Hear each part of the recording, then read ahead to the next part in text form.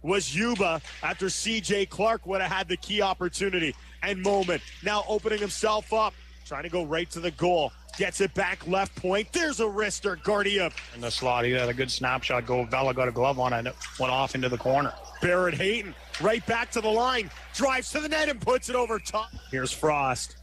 Down and behind the net. In Flint territory. To the point. Sandbrook's shot. Rebound, scores! Cole McKay standing in front will open up the scoring. Check his shot.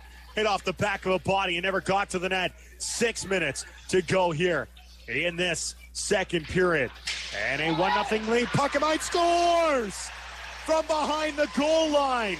Beating Emmanuel Vela. Keegan Howdeshell put it on goal and gets rewarded. They've allowed, they're 11 for 15, or their 20th.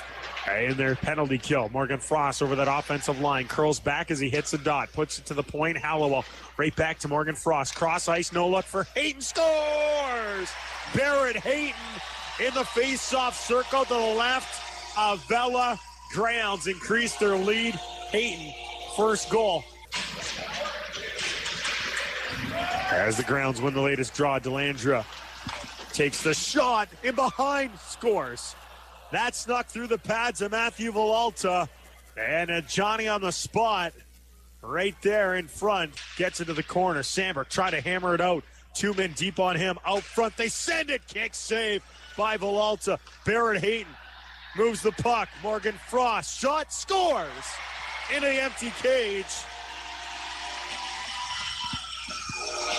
And it'll make it a 4-1 hockey game.